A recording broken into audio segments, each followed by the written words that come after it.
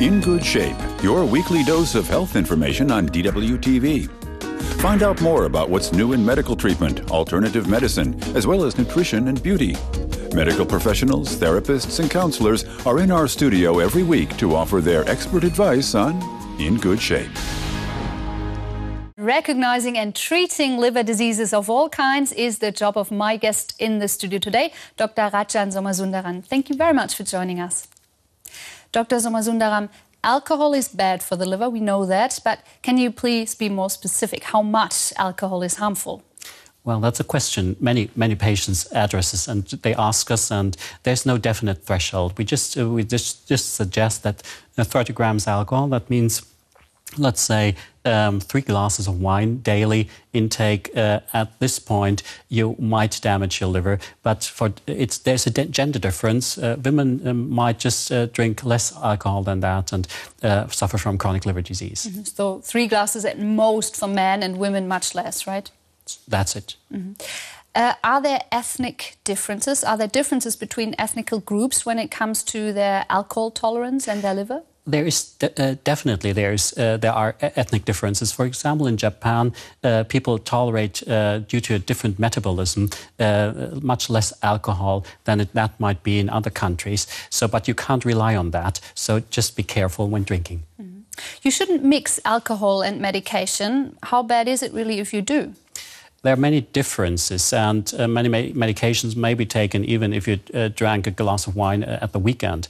But actually, our recommendation is quit the alcohol when you take your medication. If you have a long-term medication, talk to your doctor and ask him what kind of alcohol you can drink, how much alcohol can you drink. Mm-hmm. He will tell you.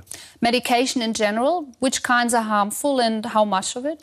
In fact, most of the medications you take may cause liver damage. And so what we do is we recommend the patient to take care of that, ask the doctor once again, okay, there's written this might cause liver damage, so just check the blood tests for liver function. Mm-hmm.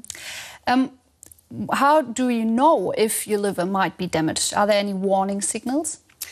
Unfortunately not, especially the chronic liver disease. That's our real problem, not the acute hepatitis. The acute hepatitis will diagnose pretty fast, but the chronic liver diseases, as caused by hepatitis viruses, they often the patients complain of fatigue, for example, but that's not very specific, as you know. So should you have regular checkups?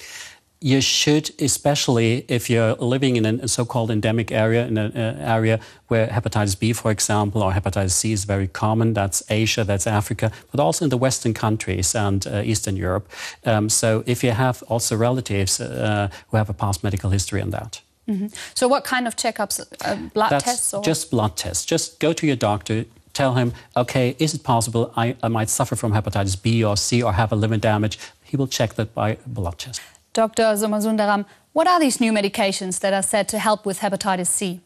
Well, right now we have 2 medications. That's the interference and the ribavirin. That's an antiviral drug we use. And upcoming are just protease and polymerase inhibitors, which we know from the AIDS therapy. And hopefully they will be approved end of the year or beginning of next year. Mm-hmm. So there is some hope? There is some hope, at least for some patients, not for every patient, because we have different genotypes. So, but ask your doctor, he will tell you. Mm-hmm. Why is it that hepatitis C is so dangerous and so difficult to treat? Hepatitis C causes chronic liver disease, and that means many of those patients may develop liver cirrhosis, the end stage of chronic liver disease. So we have to treat it, and the problem with the treatment is tolerated, but not all the time very well tolerated. So we have the side effects, we have to deal with the side effects. And that means 1.5 years for some patients, side effects. So you're best off to avoid these diseases altogether. Can you sum up for us, how are hepatitis B and C transmitted, and what can you do? What should you watch out for to protect yourself? The first thing is hepatitis B. If you go through that, it's transmitted usually worldwide, if you see that worldwide, from mother to child during birth. That's the first. The second is hepatitis B for the elder people. It's transmitted by sexual transmission, and hepatitis C is a blood-borne disease, which is usually transmitted if you have direct blood contact, for example, blood transfusions. Those who have blood transfusions or had blood transfusions in former times, they should check for hepatitis C, for example. Mm-hmm. So for protection? For protection, the main protection is actually for hepatitis B, vaccinate. Vaccination for all family members, and all the programs all over the world, they tell vaccinate. Children as well? Children as well, and children are vaccinated even now in the Western countries from the very beginning on. The next step is to take care for the elderly. Use condoms, for example, for sexual intercourse. That's really important. And for hepatitis C, the transmission rate is not as high, but you should take equal measures. Actually, we have no vaccination for hepatitis C, unfortunately. Mm-hmm. So you have to be really careful. Blood transfusions. Our viewer Ali Zani from Ghana has written to us. He would like to know how to treat hepatitis B.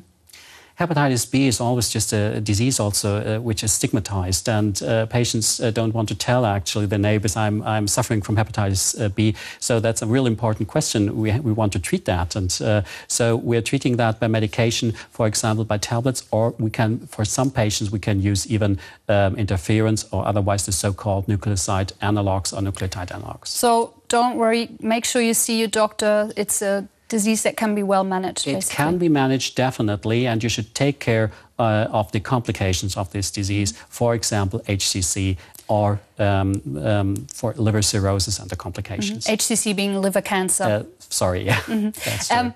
We've talked a lot about hepatitis B and C. Quickly, hepatitis A and E, how are they transmitted and how do you protect yourself? Actually, they are transmitted by contaminated food, for example, because that's a so-called fecal-oral transmission. So it's a matter of hygiene. And you can be vaccinated against hepatitis A. You should be vaccinated against that. Hepatitis E, we don't have a vaccination. But the course is quite well tolerated. Pregnant women are they should take care to develop hepatitis E. So make sure you ask your doctor about a vaccination. Thank you for being with us today. Thanks for your time.